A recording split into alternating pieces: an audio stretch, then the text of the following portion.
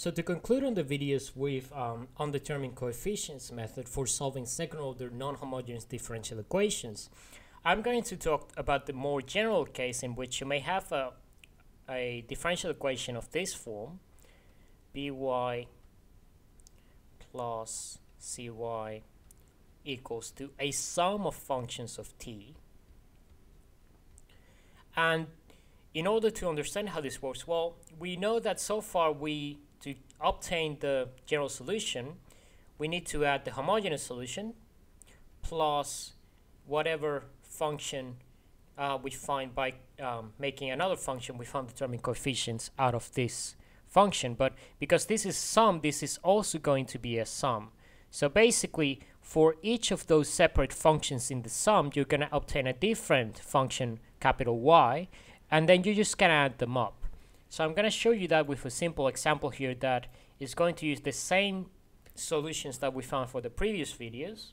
So let's say we have the differential equation y double prime minus 2y prime minus 3y equals to e to t plus 3t squared plus 4t minus 5 plus 4 cos 2t. So these three here are the three different functions that we had for the previous examples, but now we're combining them together into a single function. So how is this going to work? Well, we're still going to take the homogeneous solution, which we found in the previous videos to be c1 e to the minus t plus c2 e to the 3t.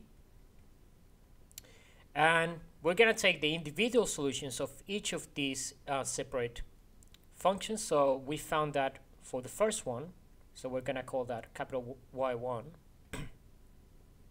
That's going to be minus 1 over 3 e to the 2t, as we found in the previous examples. Y2, that's going to be what? That's going to be equal to minus t squared plus 1. And finally, y3 is going to be the solution of this one, which we found out to be 7 over 13 cos 2t minus 4 over 13 sine 2t. So what's the general solution? Well, y of t is going to be the sum of all these functions. So c1 e to the minus t plus c2 e to the 3t minus 1 3 e to the 2t minus t squared plus 1 minus 7 over 13 cos 2t minus 4 over 13 sine 2t.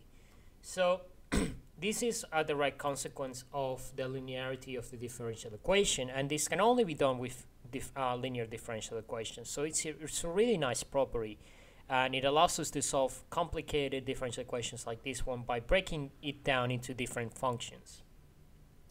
Now, before we move on to other types of differential equations, I want to make a final remark about what type of y functions we can get. So by y I mean the capital Y.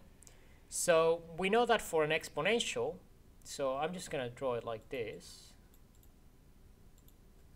We know that for an exponential, let's say that we have 3e to the 2t. We're going to choose a function, capital Y equals to a e to t. All we do is we replace the constant by an undetermined coefficient. The problem is that if this function, so let's say that this function here happens to be equal to one of the solutions in the homogeneous case. So let's say that in our homogeneous case we have something like e to the 2t plus c2e to the minus 3t. This is kind of a problem because this actually occurs here, so we cannot have the same function. So what would we do in that case? Well, we would have to choose a different function. So instead of this, we would have to choose a function a t e to t. So basically, if the function is repeated in the homogeneous solution, we need to multiply this function by a t and then apply this. So we would find the derivative of this. We would have to use the product rule to find it, and then substitute back into the differential equation and then solve for a. So our final solution would actually have a term that is t to some power times e to the 2t and some coefficient at the front. The same is applicable to the case where you have something like ft